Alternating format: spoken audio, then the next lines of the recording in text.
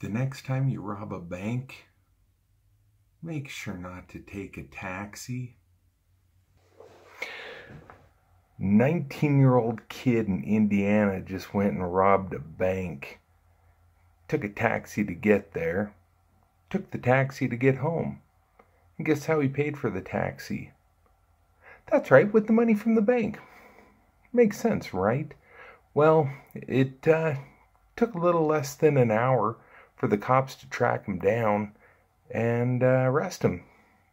Crazy thing is, he hasn't been charged with anything. But all he did is go in with a note to the bank and demanded the money. Never showed a weapon. So, word of advice.